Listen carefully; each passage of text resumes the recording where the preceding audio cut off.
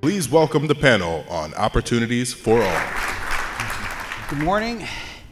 It's my great honor to moderate this panel with Tammy Bruce on my far left and Harmeet Dhillon here in the middle. Tammy is the president of Independent Women's Voice, a radio host, a Washington Examiner. Times. I'm sorry, Washington Times. I'm already wrong. It's going to happen a lot today. Washington Times columnist and a frequent Fox News contributor and guest host. Hi, everybody. To my left is Harmeet Dhillon, who is I can say, one of San Francisco's great conservative civil rights attorneys, and also often on Fox News. I feel like the host on a Fox News show right now, actually, being next to two distinguished, attractive, smart women. Is that show Outnumbered? Is that what it's called, where they stick some poor sucker guy in the middle and they beat the hell out of him? Yeah. And one last programming note, a lot of you asked me during the breaks, but no, my mom is not here with me. Those who've been on the cruise know I like to bring my mom to NR events because she's a geriatric psychiatrist. And so I always think these events are great for the family business. But after yesterday's panel with the millennial, I was like, we got to move into the millennial psychiatry business, Mom. That's where we're going to make the big bucks. So our topic today is opportunity for all, or identity politics. And so I wanted to start out maybe with Harmeet first and ask, what is identity politics? How have you confronted it? And do you see it in tension or conflict with the, I think, age-old American idea of opportunity for all? Yeah, absolutely, John. Great question. So John mentioned that I'm a civil rights attorney, and over the past few years, I've had the opportunity to confront this issue in many different ways. But as an immigrant to this country, you know, my background is coming from India.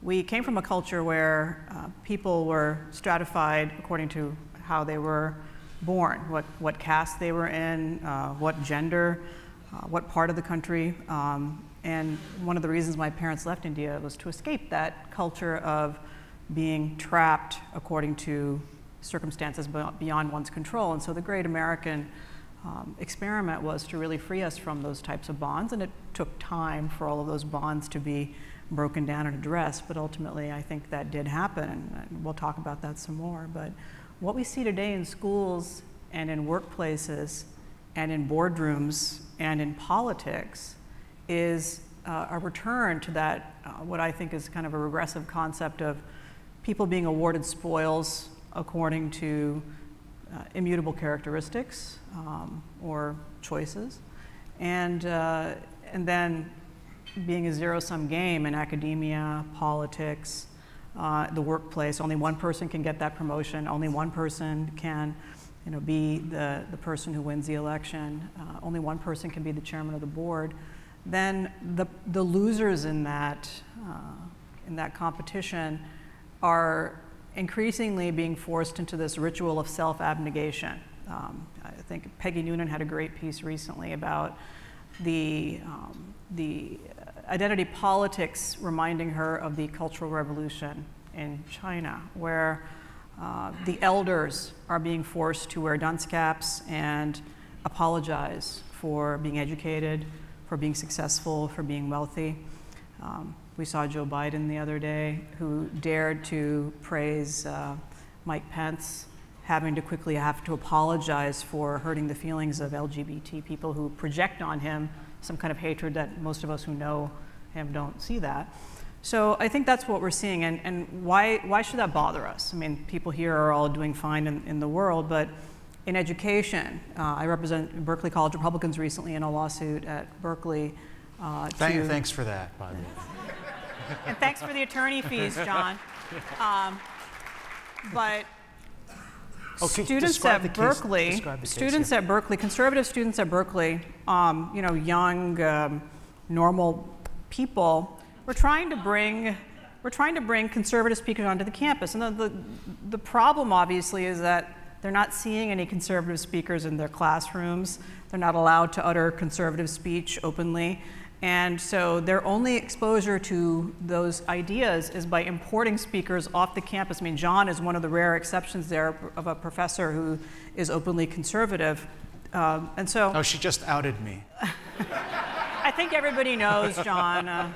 It's my decision to make, isn't it? Sorry to tell you. Sorry to tell you, but you know, You've been triggered.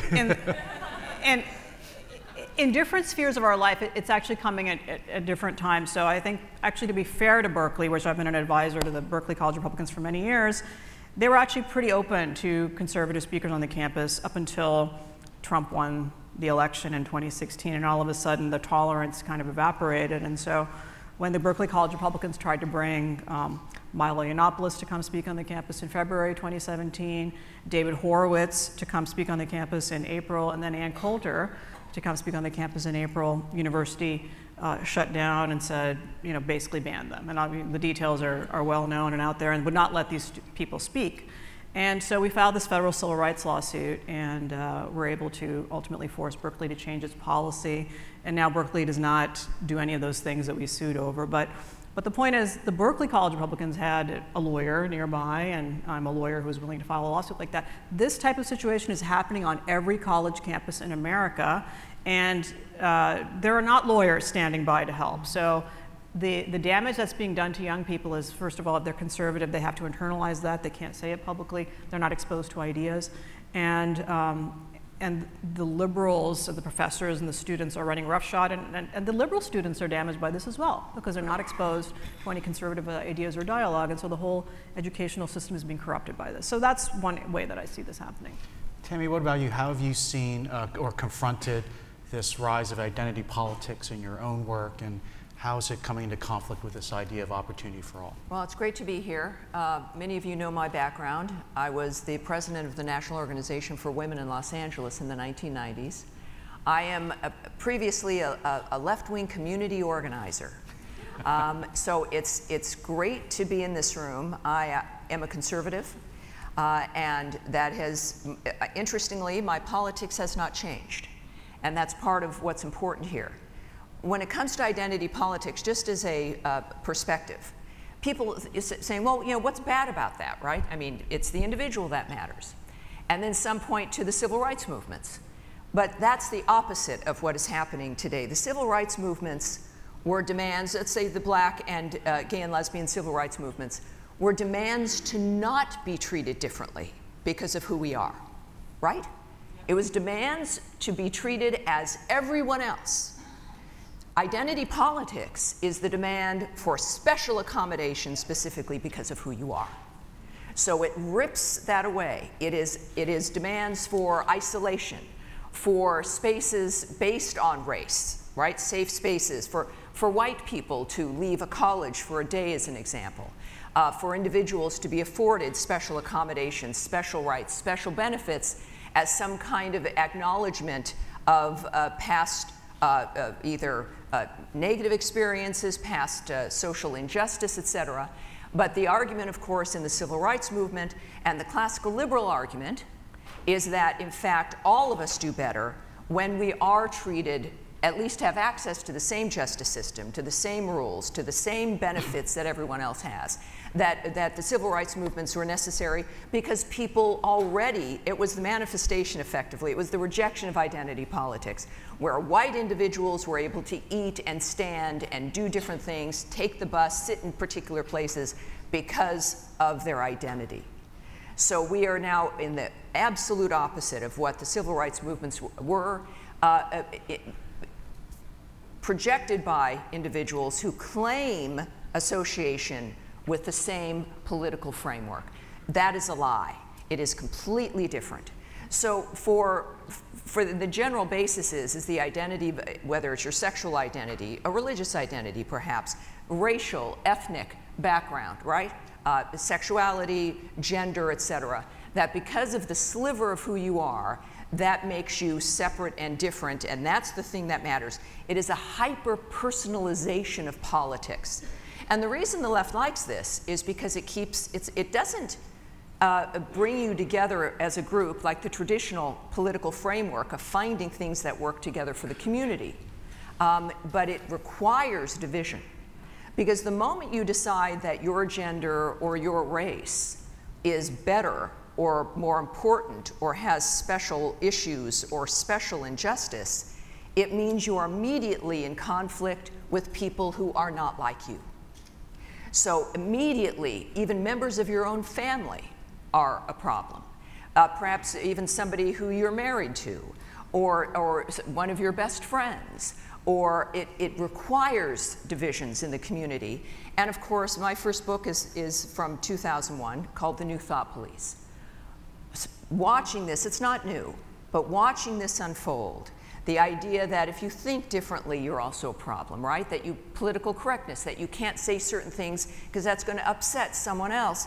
The moment it becomes dangerous to speak about something, it becomes dangerous to think about it. And if you can begin to stop people from feeling comfortable to challenge a status quo or to challenge a prevailing idea, then yes, all communication ends. We're now seeing that, of course, being the standard on campus, as Harmeet has described. So on the left, part of the argument is, of course, is that when you can't win, we knew that we couldn't win on the details of the issues. Our issues were based in the emotional impact of what was happening and our own personal sense of being abused or a personal sense of injustice. And why would you want to have to argue about that in the detail? Because that means that it's about the issue, that it's not about you personally.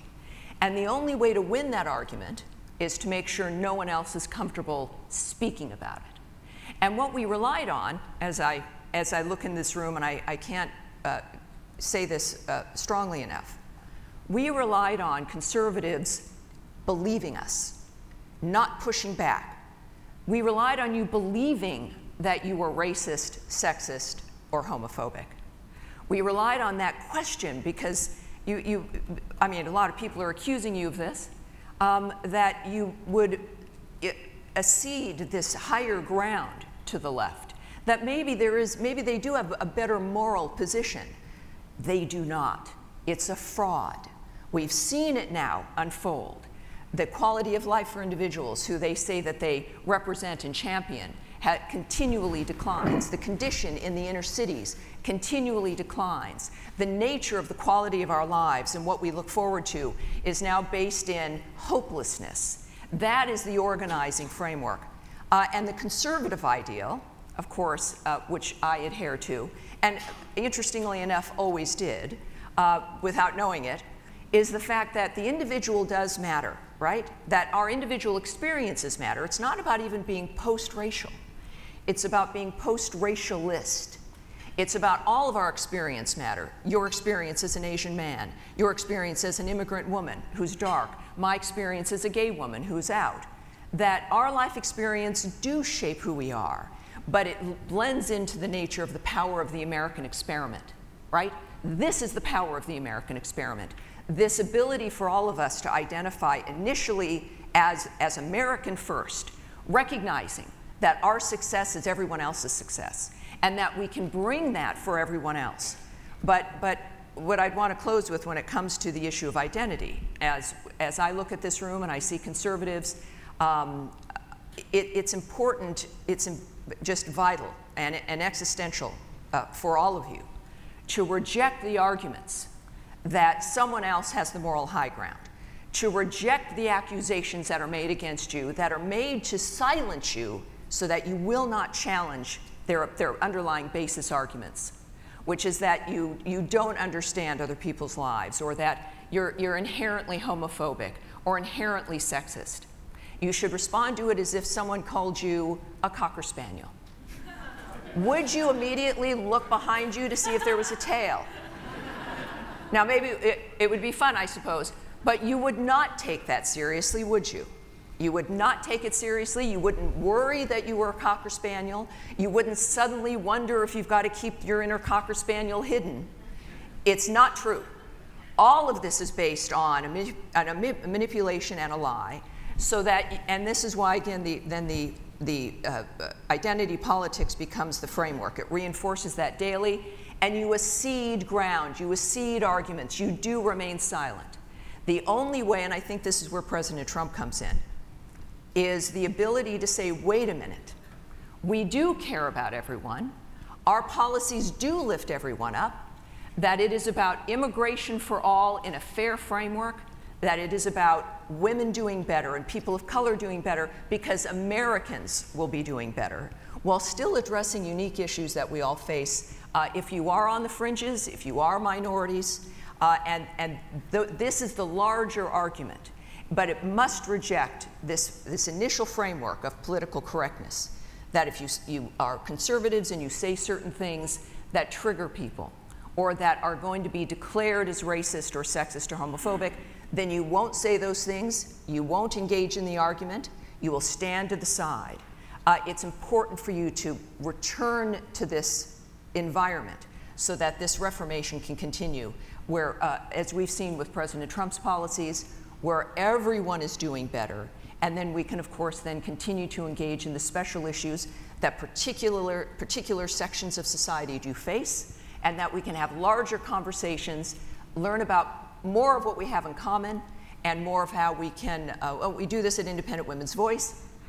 Most conservative organizations do this, that these issues transcend partisan politics, that this is the core of the American experiment, that this is the core of why we succeed and have become the greatest nation on earth, because everyone is a part of it. The left is trying to undo that, and this is the generation and the next 6 to 10 years that will help us reverse the damage they've done.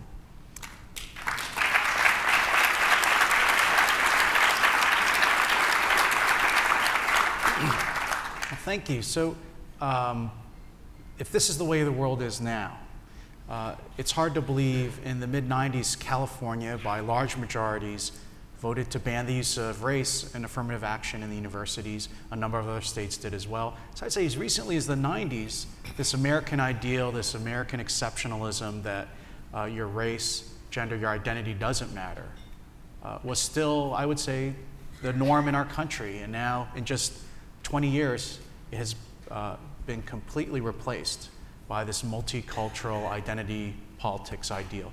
How did this happen? Who's responsible? What are the critical moments? I mean, this is a remarkably fast change as things go. How did we get to this point? Well, so I mentioned the academia. I don't think anyone in this room is surprised that there's been this Marxism trend and movement and nihilism in our academy for many years. But you mentioned California. I call San Francisco, where I live and I practice law, the utopian petri dish of the United States, because there's a lot of bacteria. There's a lot of bacteria on the streets. You could definitely start a culture just stepping outside your door, but you know, incubate these leftist crazy issues, and then they become state law, and then they propagate to other states, and they infect everything. So that Marxism fashion that we have in our academy, actually, Camille Paglia and others like that have commented that feminism in the 1970s was beginning to exhibit these Stalinist tendencies of the movement turning upon itself and devouring itself and devouring older people in the generation. We're seeing that now in other walks of life. So the same mentality that's infecting our colleges and universities. Most recently, California just passed a law that large corporations have to have female representation on their boards as a matter of law. Well, you're going to see that happen in other states. You're going to see that happen. And that comes from this entitlement mentality and the culture of spoils. I mean, normally you would have this, we both went to Ivy League colleges, and then, and we actually took tests to get in. We actually took tests to get in, and my parents were not wealthy. They didn't bribe anybody to get me into Dartmouth, well, Dartmouth, I mean. Well, safety school, safety school. I know, I've never been able to live that down, but people outgrow it typically, right? When you get out into the workforce, we had to actually work in law and work as people responding to deadlines and so forth. But what happens now in schools is they're coddled with this mentality, and then they get out into the workforce. I'll give you the example of Google. Google is another defendant in a lawsuit that I have against Google for its employment practices. So these young people leave these good institutions of higher learning, and then they go into the workforce in these tech companies, and they have the same mentality, like, I'm entitled to not be spoken to disrespectfully. I'm entitled to not be triggered by things that are said. I'm entitled, even in my work, to project that and make sure that that Google and Google search is a safe space for people, and you're not going to search and find things that are offensive. And so you then have a culture in a corporation, the perhaps most powerful corporation of all time, where from the boardroom on down, it is forbidden. James Damore was fired for pointing out that there are differences between men and women that affect how they interact in the workplace, and that good HR policies that want to try to promote women in the workplace have to first account for the fact that these are differences. Now, everybody in this room knows this is true, yet he was fired for saying this. He was fired for speaking the truth, and then not only was he fired, but before he was fired, humiliated, hounded, punished, and then the subject of national scorn. And to this day, he has had to move, sort of keep a low profile. He's living in a different state because he's subject to death threats for stating these truths. So, this is coming to other states besides California. In San Francisco, this is just another day. We have a lawsuit against Twitter for a radical feminist who dared to challenge the transgender orthodoxy that says that whatever you feel that morning is who you are, and don't you dare call me by my dead name. So Twitter bounced this person off in violation of their own rules, and so now there's a lawsuit over that. So this mentality has slowly seeped into the boardrooms, into the classrooms, into the programming spaces, and into our social media, which is now the way many of us communicate.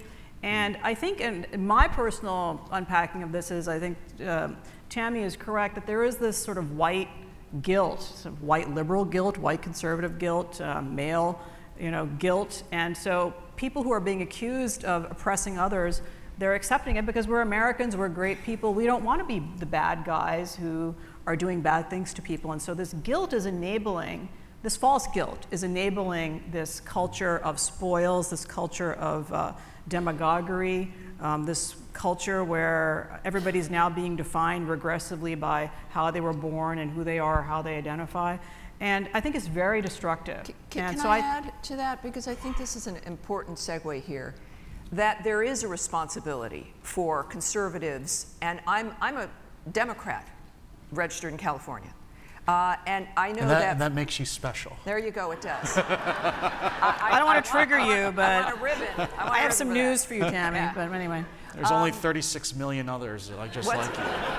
What's important for the people in this room, and part of the duty and responsibility, is to stop abandoning certain groups of people in this country. When President Trump held the gay flag, the first presidential candidate, Republican candidate to do so, people were shocked. When he did deliberate and direct vocal outreach to the African American community, it was like, what? There is this presumption that certain people belong to, or because the left says that they're the champions for these groups, whereas in fact we know what's going on in those lives. We know they're being destroyed. It is imperative that we say enough is enough.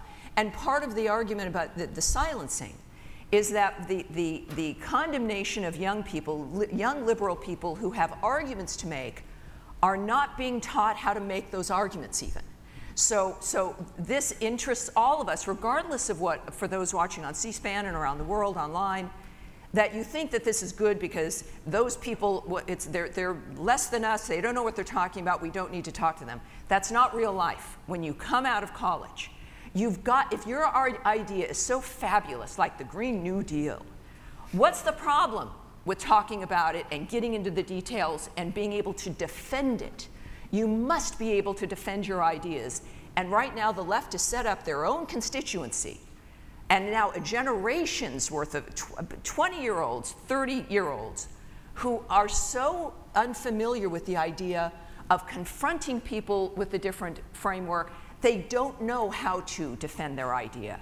And the country, we're looking at now people coming out who are supposed to be running our businesses, going into politics, going into law who do not understand the value of being able to, and once you're able to defend your idea, and sometimes your ideas will have to change, but it's about being able to refine how it is we think as Americans. And this is why now each sector of American society is in such risk, because of who's being turned out from these universities that are so horribly destroying the power of the American mind, that we rely on these disparate ideas and being able to have these conversations. And the other element is media. That one of the big changes in the last generation is the explosion, of course, of media. And the one entity that actually has a variety of ideas presented, which is Fox News, of course, is the singular threat. Because it is a reminder every day that you can think differently, that there are other arguments out there that one can have. And yet, that is, for the reasons I've described, the threat. But I think that mass communication, and now through is the work that Harmeet is doing, through this new level, this new medium of the internet, plays a part in the perpetuation that there's only one way to think, other ideas are threatening, other ideas have to be banned, you're going to be censured if you're going to represent an idea we've determined to be threatening to another group. Like dead naming, how many of you know what dead naming is? Okay. It is calling a transgendered person by their other gender's name that they had. Like calling Caitlyn Bruce Jenner. That now in England, people it's a crime. It's a crime. It's a crime, and so, but you know, all of these Another threads. reason There's not so to go many. to Another England. reason not to go to England. With the There's food so many, and there's Brexit so many, and the so we, Charlie cooks from there. Yeah. And lots of reasons not to go to Britain. I mean, we take the First Amendment for granted in the United States, but it is the exception in the world and not the norm, and we do not protect it enough. And I've seen a lot of conservatives fall victim to this shaming mentality. I mean, the rise of social media, which I think is very important in spreading ideas, has also been very instrumental in shutting out certain ideas, and I think dangerously so. And one thing that you didn't mention, John, is in addition to being a lawyer, I'm also a Republican National Committee woman, so a member of the RNC. And from that point of view, politically, I see it as very dangerous for conservatives to cede these concepts to the left. They're not just simply speech or noise, and it is not an answer to this rise of this demagoguery to say, well, if you don't like Twitter, or you don't like Facebook, or you don't like Google, we have a marketplace of ideas, and go to the market and find another medium to express yourself. That's false. That is not true. Good point. And there is no market right now. There is a monopoly power of these media, and these media are being harnessed to deliver these messages to people and drowning out those voices. And if we allow this to perpetuate, we will not have conservative voices heard in those new media in 2020, and we will lose every single election going forward. And this is a critical fact that we really need as conservatives to wake up to and understand, because there will be real world consequences to ceding our First Amendment and our, not just First Amendment, but our free speech rights in this workplace and this academia and in every aspect of our lives. Let me bring us to the question I think you've both moved towards, which is what can we do about it? What's the agenda going forward to try to restore the, which is called the American ideal of equal opportunity? How do you fight back against the attacks we see on identity politics? Tammy several times mentioned a man whom I call Big Orange. Is what he's doing, is that successful? Is that the way to fight back? That's not nice, John. That's I'm triggering. tenured. I can say whatever I want. I'm a tenured professor. RNC member, I'm very triggered by that. But what is that what you do? Is Donald Trump and the way he fights back the answer, or would you do something different to get the culture changed back? It's multi-front, isn't it? It's not one individual. But there are people and situations that are emblematic and signs about what the American people want, what we're hoping for. The average Democrat also remembers what the civil rights movements were about. And people are afraid in this country. You're afraid. It's not just like, oh, is this appropriate? People are afraid to speak back. This is why some of the things can be kind of shocking. Sometimes talk radio can be shocking. Sometimes what the president says or tweets can be shocking. But isn't that interesting?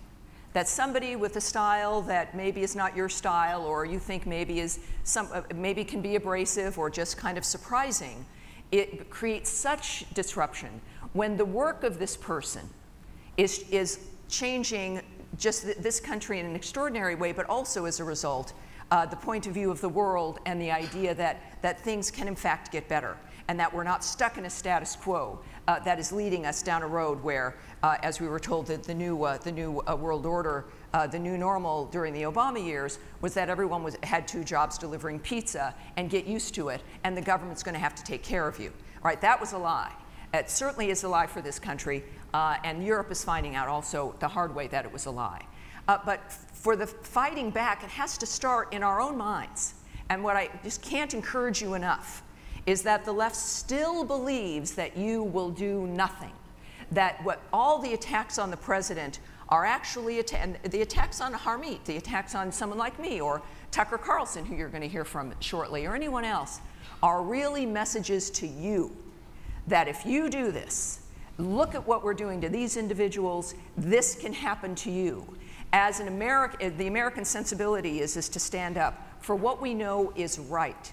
So it has to manifest as individuals. Conservatives, certainly conservative women, conservative men, it is the elevation of this country, how we've become better people, has happened through years of us working on these issues that we know need to be worked on. But they can only become better, and we can only become better people when we can have these conversations. The left wants to shut that down because they rely on the division and you thinking your neighbor is the enemy. It is the individuals watching this, conservatives around this country and in this room in particular, to realize that in fact you are not the interloper, right? They've fraudulently created a framework that removes you from the scene, but that can only happen if you do so willingly. So it's an individual acknowledgement that, wait a minute, and this is what the president does, wait a minute, I can talk about this, I can have an opinion, I'm going to make sure people know what I think about now what we know is the hoax of Russia collusion. He was ridiculed and maligned all the time for defending himself. Look, he's saying it again, there's no collusion. Funny enough, there was no collusion. What do you know? But that willingness to stand up publicly and to use formats like social media is also a new element that works. And I think that it's also the media, he also has pushed back on the media. Creating a new look at the nature of how we speak to each other, if being honest is okay, because it must be, and the change that can come with that. Legal elements are important as well. This is not get off. We've got some of your more questions. time, yes. But those in the legal field, people like Harmeet and John in the academia, defending those individuals and not ceding the academy. To say the least, it's where our future leaders come from. And I do know personally, in speaking at colleges, that there are kids who come into my speeches ready to throw things. And there have been protests. After a 2-hour speech, just coming from my background, nothing miraculous, these kids come up to me, tell me what they were planning, and shake my hand. These are seniors after 4 years at a university, major universities in the country, being enlightened, being changed, because it's the first time they may have heard a certain argument. These are the things that we have to do personally. Support the media that has a variety of ideas. Support individuals like Harmeet and others in the legal field who are doing this. Mr. Janis, the awardee last night. Individuals and having an infrastructure that allows those individuals, regardless of their politics, to know that there's somewhere they can go to be supported. That's the job of the conservative movement. It's the job of Americans everywhere, and part of it exists, but you must stop believing that you are what they accuse you of being. Can I just, I was going to quickly address the question, John. I do think that Donald Trump is the correct man for this time. And I think many of us in this room supported various people in the 2016 election cycle. Ultimately, it became clear to me as a lifelong Republican activist that the left is playing by different rules. They're playing by their Stalinistic and Marxist rules. And if we Republicans were playing by the Marquess of Queensberry rules and the pulling your punches in a debate rules like we saw in prior election cycles, we were going to lose. And this is an existential threat to our future in this country. And so I decided to support the president. And his style is actually, I think, the beginning of, it's not everybody's style, but I know my style as an attorney. And if you don't fight back in every medium, you will lose. I mean, we're in a war here, in a cultural war. To Tammy's point about using the media, I do a lot of media for the party. I had an interview with NPR on Saturday. What did you say, NPR? NPR, yeah. Just checking, I thought you might have misspoken. I'm a surrogate, so I was asked to speak to NPR. NPR started asking me questions, and the third question in a 10-minute interview was, so do you think Donald Trump owes Mueller an apology for all of his, and I started answering it, and the host started interrupting me, and I said, listen, don't interrupt me, let me finish. You invited me here, and I'm going to finish what I had to say. And they then cut me off after that interview. But I don't think you're going to be back on that channel again. I will not tolerate being treated like that. And I think everybody here in this room, if you're going to engage with the left, do not play by their rules. Play by the rules of decency. If you're invited somewhere and they ask you a question, make sure you finish it and have what you have to say. We have to insist on our rights in this sphere. And if we're going to play by those, like I said, Marquess of Queensberry rules, we are going to lose every time. And so we cannot afford to lose the future of this country. This is the great American experiment. The reason my folks came here and brought me here and my brother here to this country was to enjoy those founding liberties, and they're easily dissipated. History has shown us that, and so we can't let that happen.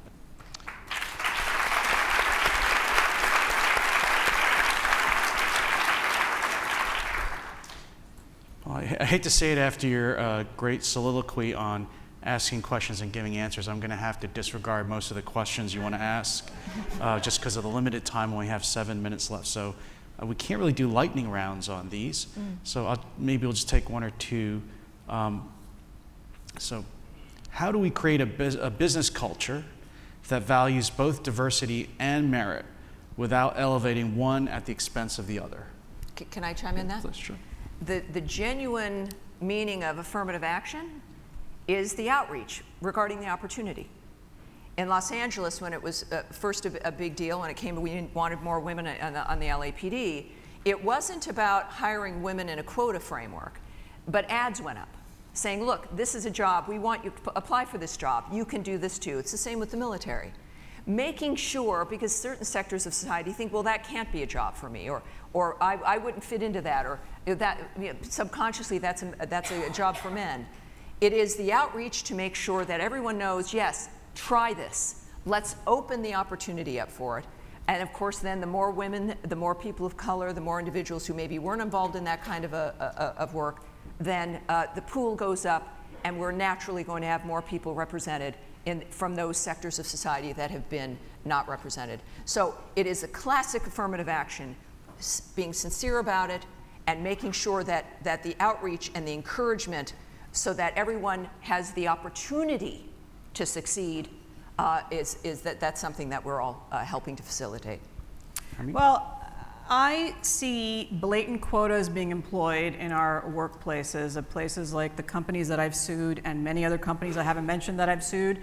They're all from banking, from finance, from every major financial institution on down. They're all employing these quotas to satiate the mobs of leftists demanding their spoils. And I think we have to push back on that. So corporate leadership would be to say, we will encourage, we will invite people to apply, and we will then judge people on their merit once they're in the door and they've had the opportunity and the training. But we have all kinds of artificial distortions in our market. So for example, why are there not more than 20% software engineers in Silicon Valley who are female? Well, the market is actually distorted by all the foreign workers we have who are being paid 50% of what the American workers are. So if American workers in Silicon Valley were being paid a non-distorted salary, you'd actually see more people flooding into that and going to these STEM style education in colleges. But instead, we were allowing kids to wallow in these victim studies that they study in schools. We're not forcing them.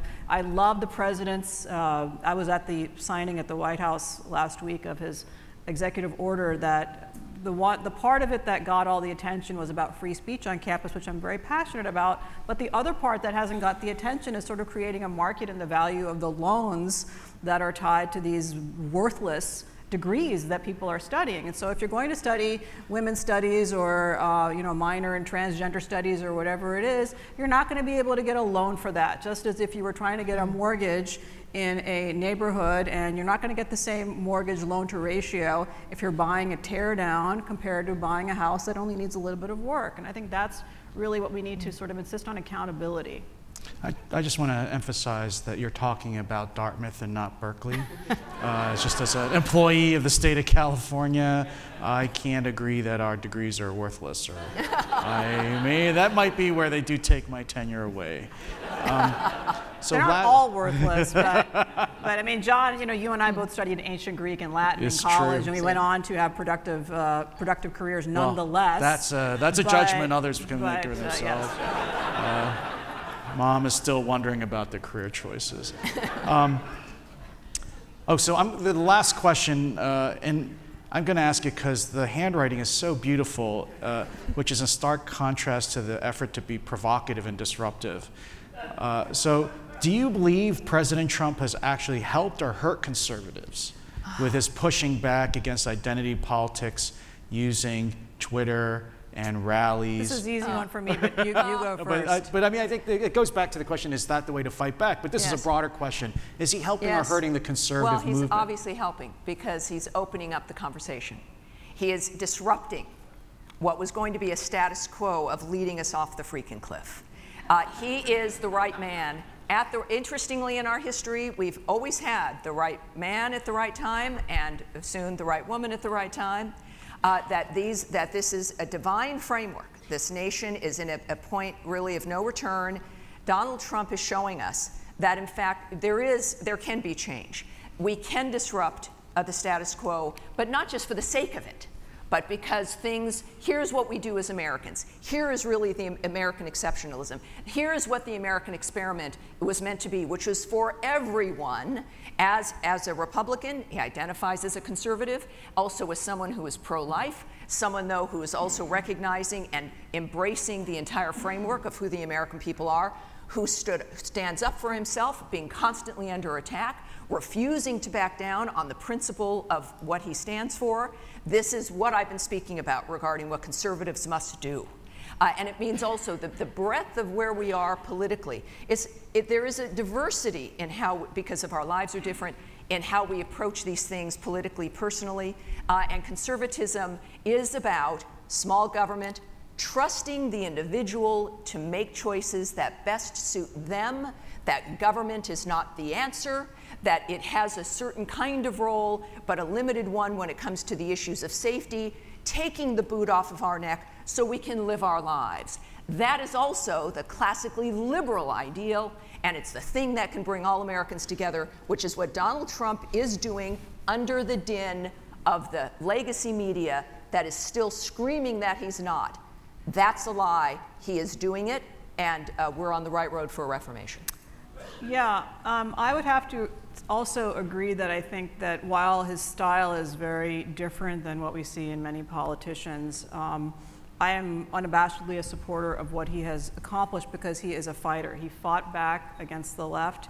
Don't forget, and again, I'm from the perspective of a political figure, politics is a zero-sum game, and the choice in 2016 is Donald Trump or Hillary Clinton, and that was a foreordained choice. And with respect to the other 16 candidates, none of them were going to be able to defeat Hillary Clinton. I think that was very clear pretty early on in the process. And so I think that, though, what we take away beyond that particular 2016 election is fighting back is critical. As conservatives and as a San Francisco Republican, I was chairman of the San Francisco Republican Party. I'm that was not a heavily contested race. The most beleaguered. I'm sorry. Not fair, John. It's too easy. You live in Berkeley, so you should talk. But we've been living on our knees increasingly in California. We have been, subordinated to this culture, and he's taught us to fight back. So I think that's what I take away from Donald Trump and the conservative movement. And the strength of conservatives Okay, Tammy, and I'm Republicans cutting from you California off. are these two individuals. California is not lost. It is lost. Look, Don't spend any money. Don't move. No, it's not. game over. I can't think of Stop a more it. fitting way to end our panel. Join me in thanking Tammy and Harmeet.